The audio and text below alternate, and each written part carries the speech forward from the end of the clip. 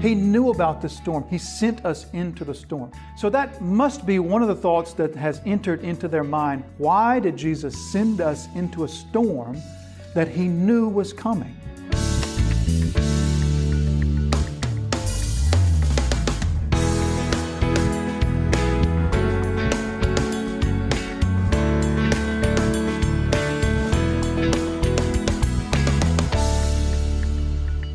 Immediately He made His disciples to get into the boat and go before Him to the other side, to Bethsaida, while He dismissed the crowd. And after He had taken leave of them, He went up on the mountain to pray. And when evening came, the boat was out on the sea, and He was alone on the land. And He saw that they were making headway painfully, for the wind was against them. And about the fourth watch of the night, He came to them, walking on the sea. He meant to pass by them.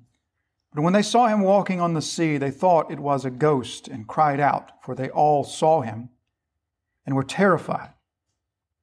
But immediately He spoke to them and said, "Take heart, I am. Do not be afraid."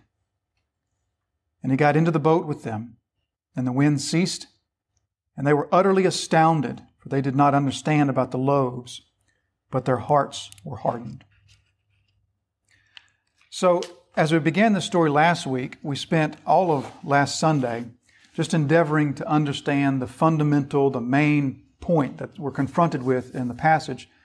We saw that the story is far, far more than just a story of Jesus rescuing His poor disciples trapped in another storm yet again, and doing this with such flair and dramatic fashion by walking to them on the water. Instead, this is a story that is far more than just the rescue of the disciples. This is a story, as we said last week, of the first theophany, the first great theophany of Mark's gospel. This theophany, this declaration, a proclamation, a revealing of God, this showing of Jesus, of Himself, of His deity. Jesus has shown Himself from the beginning. From the time of His baptism, and the dove comes down, the voice from heaven. All of that is declared who Jesus is. But this is this theophany, this particular moment in time in which Jesus shows Himself in a particular fashion to a particular group of people. And He shows Himself as the great I am. As we saw last week, He does this in a number of ways. 3 ways in particular. As His disciples are out in this storm, at Jesus' command, they did not want to leave. They wanted to stay there with Jesus because they had gotten caught up in the euphoria of the crowd, this crowd that was now clamoring, as we saw from John chapter 6, clamoring for Jesus to now take the political throne. And indeed, they were going to make Him king by force. What a crazy thing to think of making someone your ruler against their will. But as we saw last week, this was an insight into our hearts, because just as we want rulers to rule over us who have a limited authority, we really are in charge of them, so also the human heart wants a God that we're really in charge of. We have no problem worshiping a God that has power and authority and tells us what to do, and we offer to Him obedience, but we like for that to go only so far. We like to be the one in the end that's calling the shots, making God in our own image, saying to God, this far and no more. And so in the same way, they take Jesus to make Him king by force, to say, we want to make you king, but we're really the ones who are doing this. But then as the crowd is caught up in this, and the disciples become caught up in the crazy euphoria of the crowd, Jesus commands them, get in the boat and go. But we don't want to, Jesus. We want to stay here with you. Get in the boat and leave. Leave now. And so Jesus makes them leave. He compels them to leave. And of course, they leave directly into the storm. Jesus then spends the night praying, and then the fourth watch of the night, what would equal our 3 a.m. to 6 a.m. During that time frame, Jesus then comes to them walking on the sea. And so as we saw last week, as He walks to them on the sea, He is fulfilling this motif, this prophecy from the Old Testament that shows again and again, it speaks of God treading on water and putting water under His feet. And so Jesus, in this powerful Old Testament image of the God who puts the waters under His feet, the waters that are throughout Scripture, from Genesis to Revelation, a metaphoric picture of the rule of evil in this world. Jesus puts that under His feet, walks to the disciples, and as He comes to the disciples, we see this enigmatic phrase that He meant to pass them by, or He wished to pass them by, or His purpose was to pass them by. And we saw that indeed connects in a very specific and solid way to this imagery, this phrase that we come across again and again in the Old Testament. When God wishes to reveal Himself to His people, then oftentimes we see this same phrase that He passed them by.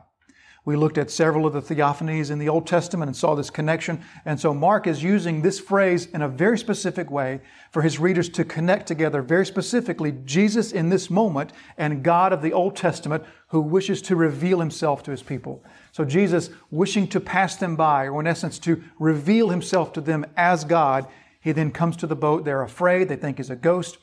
And He says to them, take heart, take courage. But He doesn't say, it is I, like our translations often offer to us. He said, instead, I am, repeating Himself. I am, taking us back to that great theophany of Exodus 3, in which we read those words, that time in the Hebrew, I am, or I am that I am.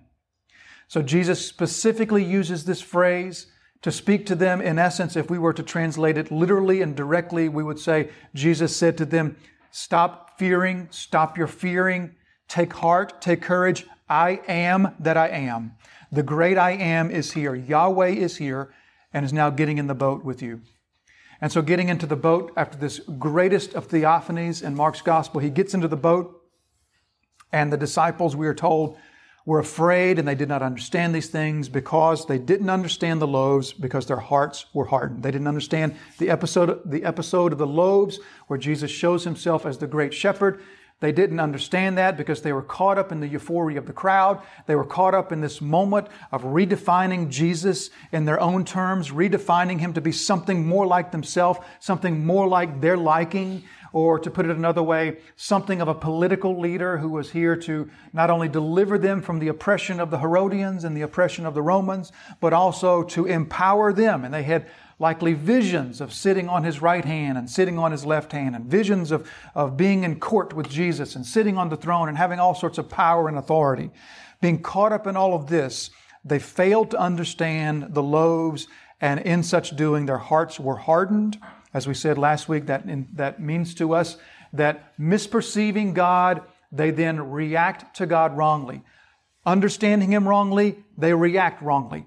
Just as they react wrongly to Jesus, they are terrified of Him because they have, at least for the time being, now misunderstood Him. They have remade Him, so to speak, in their own image.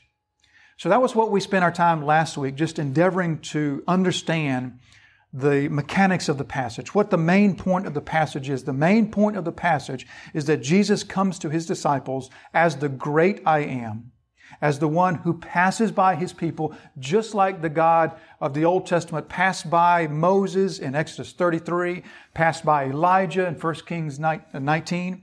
Just as the God who reveals Himself in the Old Testament has said again and again to pass by His people in revelation to them, Jesus also passes by them and says to them, I am that I am is now here. Now, understanding something about the central point of the passage, we now turn to the passage once again, recognizing that the Word of God is rich. And the Word of God is like the God who wrote it, multi-dimensional, multifaceted. The Word of God is not singular in what it says to us by way of its application. It's singular in what it says to us in its meaning. Its meaning does not have multiple facets, but instead its application often has multiple facets. And so we return this morning because last week we largely skipped over much of the application that is to be found in the passage. So we return to that this morning.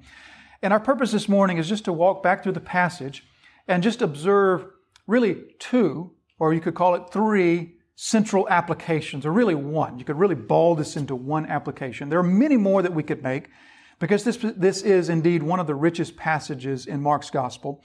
So having the ability to make many applications, we'll limit ourselves this morning to really one, or you could call it three, but one central application that we want to look to this morning.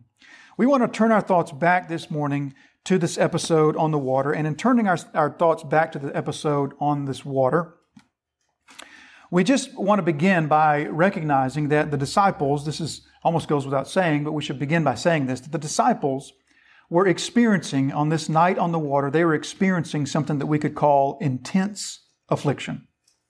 An intense affliction. We know what affliction means. We know what intense means. When we put those together, we recognize the fact that we suffer affliction often in our lives, suffering, trials, tribulations. But sometimes those afflictions are slow and long-lasting, and sometimes they're intense. Sometimes we experience afflictions that might be sharp and pronounced for a period of 1 or 2 or 3 days, and then they pass. Sometimes we might experience afflictions that last for years. The disciples are experiencing what we could call an intense, a focused affliction. And it is indeed an affliction, because we remind ourselves of the word that Mark uses to describe the waves and their treatment of the disciples. The disciples were, Mark specifically says, tormented or tortured by the waves. So they are experiencing a very intense affliction, a very intense trial. And so the applications that we want to draw from this passage all are going to have to do with our afflictions, and they will have to do very pronouncedly about our intense afflictions, those times in which we experience afflictions in a sharp manner, in a very focused manner, because this is what the disciples are experiencing on this night. So as we set forth on this, I just want to draw a parallel for us, and this parallel, I think, will help us to begin thinking rightly about the applications from the story. And it's the parallel that we find from another story in Scripture that finds a story brought to us of another storm, of a different boat, of a different body of water, of a different time period, but also of a child of God who finds himself in a crisis on the sea, in a storm, for different reasons, but it's a storm, it's on a boat, and that too is a story that comes to us with many parallels. And I'm, of course, speaking of the story of Jonah. The story of Jonah is the story of a child of God, not just a child of God, but a specifically selected child of God who was raised up and equipped for a specific role, for a specific job, and that's to be prophet. He was a prophet. So he wasn't just a child of God, he was a child of God anointed as the prophet of God. And we know the story, how Jonah is told to go to the Ninevites, and in his hatred for the ethnicity of the Ninevites, the enemy of God's people, he instead goes the other way, and he goes to Tarshish, gets on this boat, going the other direction, and then the storm comes. So many parallels. Storm on the sea. The storm is of God's doing. It's a boat. It's a child of God on the boat. There's danger. Somebody's going to die, or somebody's in danger of dying. But then there's one important contrast that will help us, I think, to begin refining the applications of this story. Because as Jonah, once they woke him up, once he was awake, and he then comes up onto the deck, as Jonah could look out on the waves and see this storm that is battering the boat in which he is now in, he could look out upon those waves and he could say, this storm is here because of my disobedience. I am in this storm, and not only me, but also the sailors on this boat, we are in this storm because I blatantly disobeyed the Lord. In fact, he admits as much when he comes up onto the deck, and he even says to them, throw me in the sea. Chapter 1 and verse 12, throw me in the sea, and the sea will quiet because it is of me. It is because of me that this great tempest has come upon us all. And then they, of course, throw him in the sea, and just as he said, the sea calms, the storm calms. Because God has sent the storm as a result of his disobedience. And he knows that. He recognizes that. So the contrast that we face is that the disciples cannot look out upon this storm of these waves and the sea spray and the wind and the rain. They cannot look out upon this storm and say, as Jonah said, that we are in this storm because we didn't listen to God. Oh, if we had just listened to God, we wouldn't be here. If we had just obeyed, if we just weren't so hard-headed, then we wouldn't be here. I wish that I could go back and do this over and I would listen to God and I would obey Him, and then I wouldn't be in this mess that I'm in right now. Probably many of us can relate to episodes in our life in which we could say something very similar to that. I'm in this mess because I failed to obey, because I knew this was wrong and I did it anyway, and it has resulted in this crisis of my life, this affliction of my life. Many of us could probably say that. The disciples couldn't, because they are in this storm specifically because they did obey. Jesus sent them into the storm. Now, they went, at least unwillingly at first. Jesus had to compel them to go, but they went nonetheless. Jesus made His point clear. I want you in the boat and I want you to go to Bethsaida. And so then they obey. And because of their obedience, they find themselves in this storm. So perhaps you have been in a similar place as well. Perhaps you could say, I'm in this difficulty. I am confronting this conflict in my life. This unpleasant thing is happening in my life because of my obedience to God. God has asked this of me. God's Word teaches me this thing. And so I have done this thing, or I have refrained from doing this other thing. And things would have been easier if I'd done this. Maybe it's not so much a sharp affliction, but maybe it's just an unpleasantness. Maybe things would have been easier if you could have skipped on that obedience or told that lie or deceived in that way. Maybe things could have been, at least superficially on the short term, a little bit easier. So perhaps you can relate to being in a type of a storm as a result of your obedience.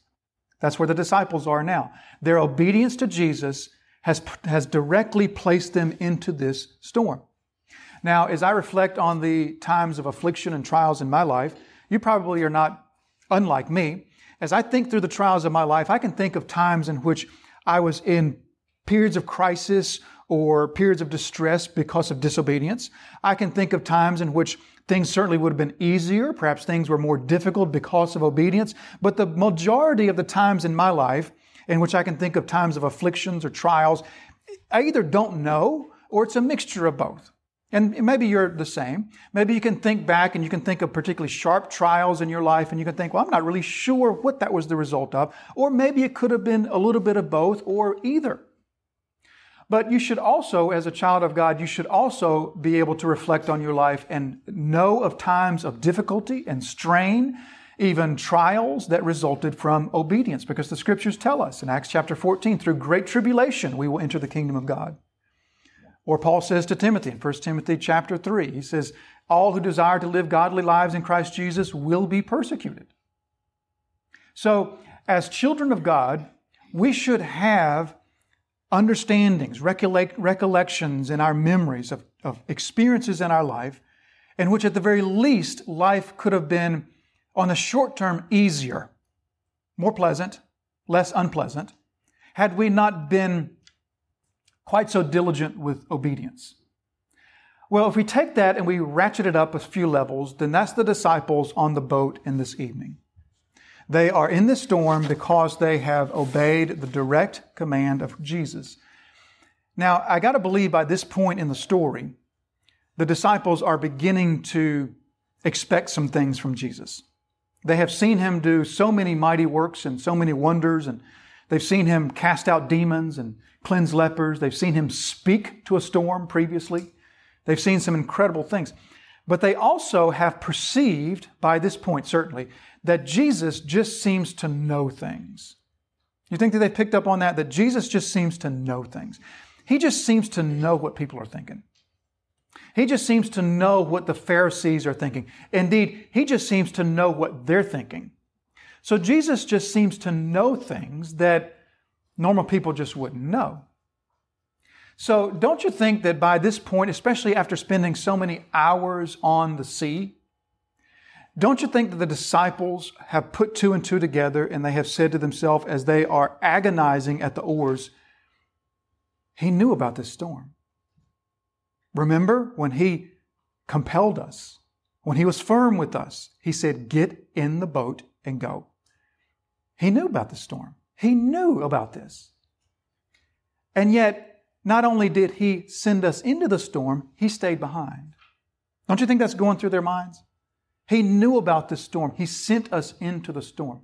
So that must be one of the thoughts that has entered into their mind. Why did Jesus send us into a storm that He knew was coming? But as their thoughts are certainly in probably just as much turmoil as the water, as their thoughts are tossed and turned this way and that way, one of the things that their thoughts really are not upon, we don't know what the disciples were thinking. We weren't in the boat. We weren't in their brains.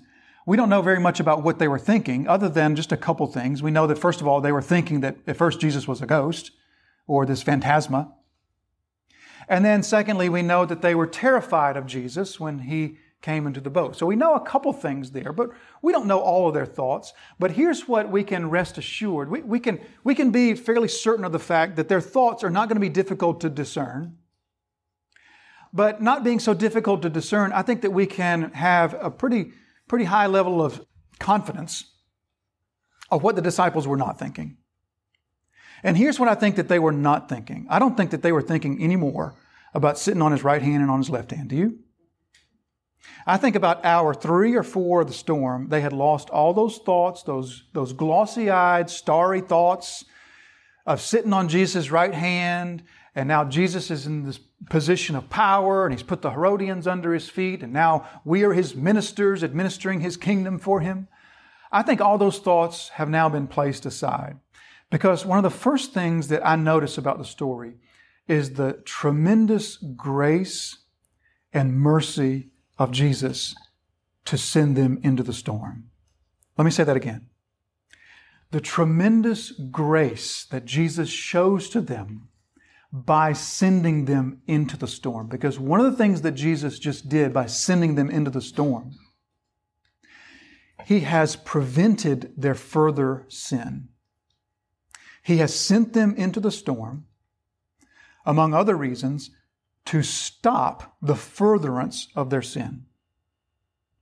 So let's just think back real quickly to what the problem was with the disciples, why it was that Jesus was so firm with them, why it was that Jesus told them to leave. We're told plainly by both John and the end of the story in Mark's gospel that the disciples here had been caught up in this euphoric excitement of the crowd over this man Jesus, who has the charisma, he has what it takes, he's got the personality, he's got all this healing stuff going on, he's an incredible teacher, he's got what it takes to be the king that we've been looking for.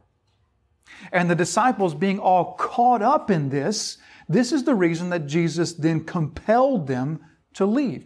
And by compelling them to leave, He then forces them into a situation in which their circumstances cause them to stop sinning in that way, to stop thinking along the lines of redefining Jesus and His mission, so to speak. Jesus' mission was to seek and to save the lost, not to be some political deliverer. And yet they had begun to reinterpret what His mission was, and to reinterpret it in a way that was favorable to them in an earthly way, that was going to benefit them in an earthly way. And then reinterpreting this mission of Jesus, Jesus had stopped that sinful line of thinking by sending them into an environment in which their afflictions caused them to be distracted from that in such a way that they cease sinning in that way.